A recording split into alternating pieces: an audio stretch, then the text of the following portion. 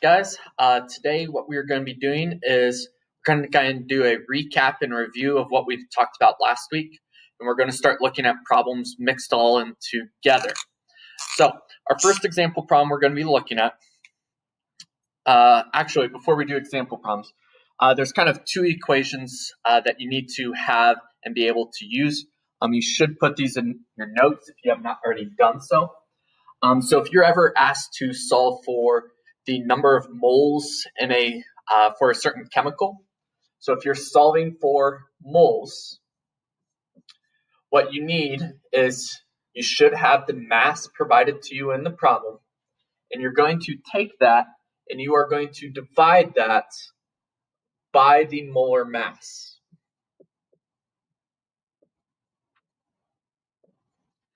All right, so that's kind of our first equation that we are looking at. So if you're solving for moles, you take the mass, which will be given to you in the problem, and you're going to divide it by the molar mass. So that's our first equation. Now, another type of problem you might come across is one where you're asked to solve for the grams or the mass of a particular chemical. All right, so I'm going to put mass up here. So how many grams, what is the mass? Any types of those problems, that's what you're solving for, is mass. That is going to equal the moles. And the moles will be provided to you in the problem. It's going to be moles times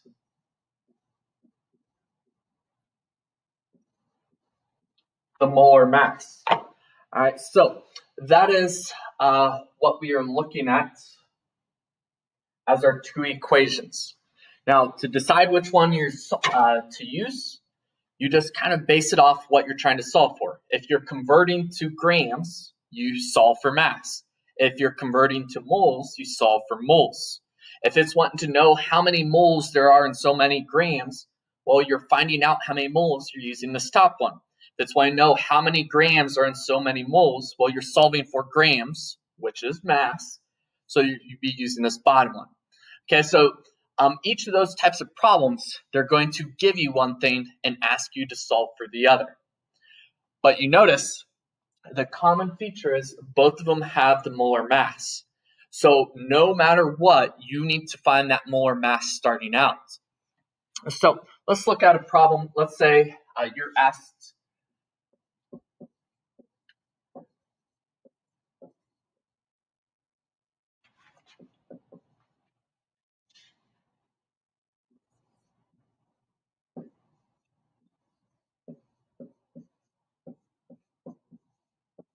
So let's say you're asked how many grams are in 3.5 moles of H2O. All right, now, remember, no matter what, we need the molar mass. So we're going to start by finding the molar mass of H2O. Well, as we look at the formula, we have hydrogen and we have oxygen. There are two hydrogens, one oxygen. And we're going to be multiplying those by the mass that you can find on the periodic table. So the mass of hydrogen is that decimal number that's up there, and it is 1.008. Oxygen is 15.999. Now, just to recap, these numbers here came from the periodic table. This 2 and this 1 came from the chemical formula. All right, so we have these two problems, or this problem. We're trying to find the grams. We're working on finding the molar mass right now. So as we go through, we plug this into our calculator. You get that this top equation equals 2.016. 1 times this number is just going to give us back that number. All right, so we have those two numbers, we add them together, and when we do that, we end up with 18.015. Remember, this is the molar mass. This is not your final answer. All right, so we are trying to figure out how many grams. Okay, we found the molar mass. Now we need to figure out which equation we're using. If we're solving for grams, which is mass, that means we're going to be using this equation here. Okay, so this equation, mass is what we're solving for, equals moles times the molar mass. Well, from the problem, we know there are 3.5 moles.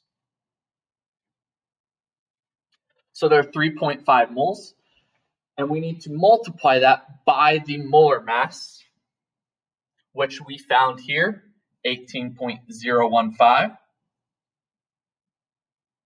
And when we multiply those two,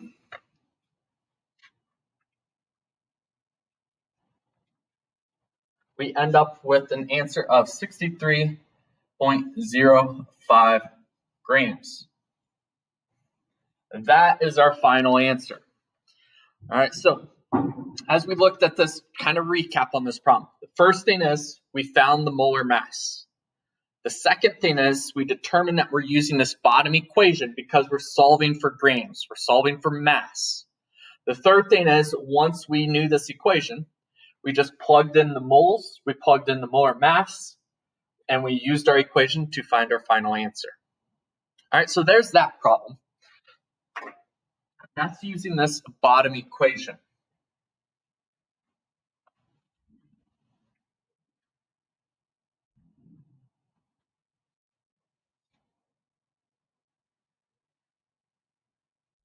All right, so let's look at a different problem.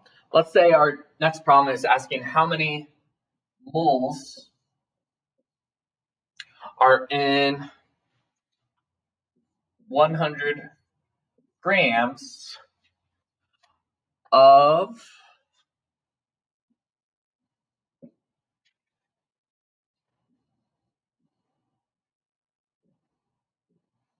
sodium nitrate, NaNO3.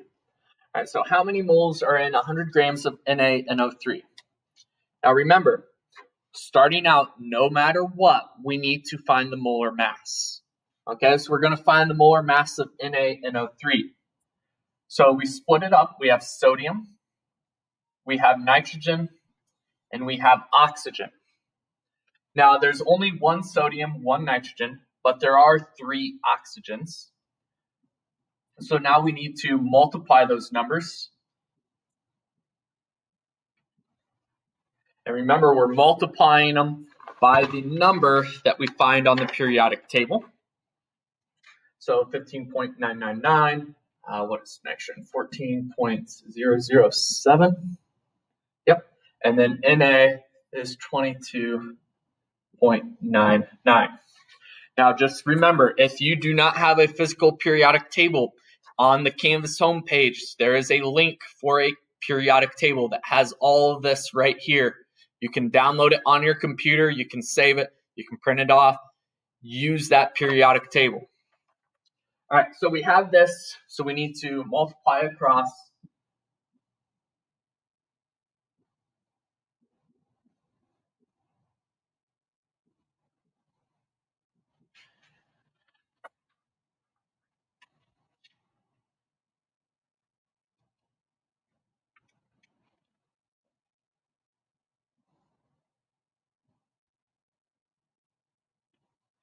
All right, and so once we've multiplied across, we now need to add those numbers together.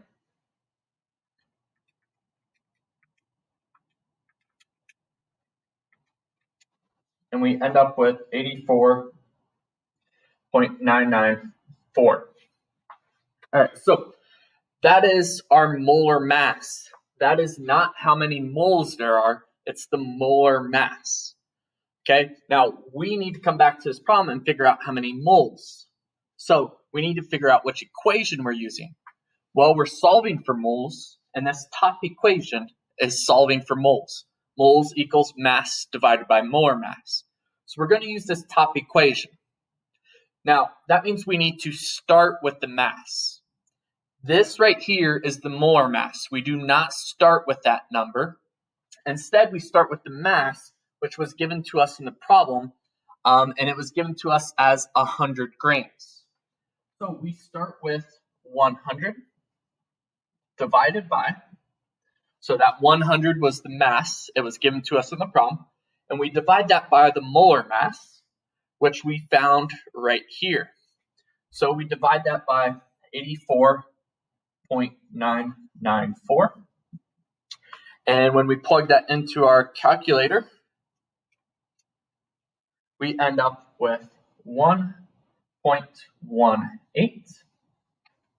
And that is our final answer. All right, so just to recap, 3 main things. Number 1, we started by finding the molar mass of this chemical. Always start with that. The second step was once we had the molar mass, we determined that we were using the top equation because we were solving for moles. And then number 3, we plug in for that equation and get our final answer. All right, guys, this is just kind of video recapping what we did last week. Your assignment for today is just going to be giving you a few problems like this. Actually, I think I'm just going to give you 3 problems on your assignment. Do those and submit that, and you will be done for the day. If you still need to make up any assignments from last week, make sure you are doing that and get those submitted. If you have any questions, just send me an email.